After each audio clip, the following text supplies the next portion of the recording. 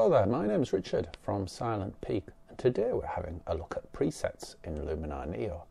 I'm going to begin with showing you how to use presets to one-click edit your photos, then after which I will show you how you can save your own edit and adjustments as a preset of your very own for future use. So from the top, let's begin with our photo, and then we're going to click on the presets option. Now, right away, Luminar Neo will choose which presets it thinks is best for this photo. So having evaluated this photo, it has chosen Easy Landscapes, Artistic and Scenery.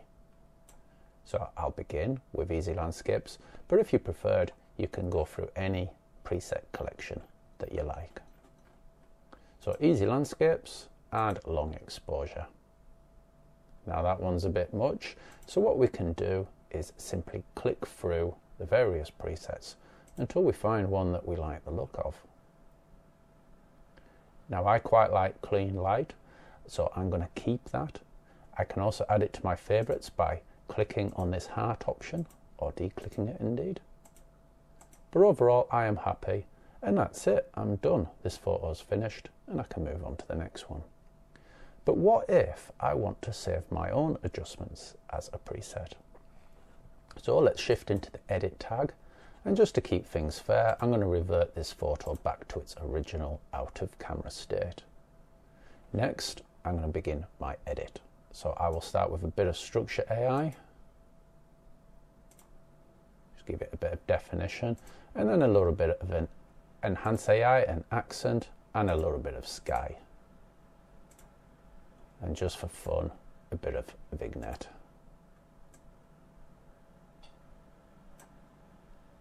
And there we go. So if we look at that and the original, we can see we've come a long way quite quickly. But nevertheless, I did have to put some work in, and next time I don't, because what I'm going to do is save this as a preset. So I'm going to click on Save as Preset. That brings up the My Presets option on the right, and here we have My Presets free. So I'm going to type in a name, I'm going to call it Beached, and I'm going to click on this little arrow here. Oh, and it still says My Preset free. I'm going to rename that again. I must have done something wrong. There we go, that's better. And then what I can also do is I can mark it as a favorite, and of course I can rename it and delete it, and even show it in Explorer and use it to import it to different copies of Luminar Neo. The reason why I marked it as a favorite, if I return back to presets, I have this favorites tab here, and then I've got the ones that I've allocated, including Beached. But now I can click through all my favorites, including the ones I've created, to find out which best suits the image that I'm working with. As it turns out, I like the one I created most. So anyway, I hope that was useful. If you've yet to try Luminar Neo, please do so. It's absolutely free. Link in the description below.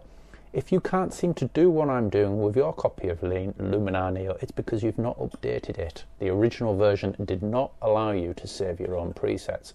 So if you right click on Luminar Neo, go to Help and check for updates. It'll have a quick look, and just make sure you're on the latest version, which as of this moment is 1.0.7, but that's likely to change quite soon. Anyway, hope that was useful. My name's Richard from Silent Peak, and I wish you the best of days. Bye-bye.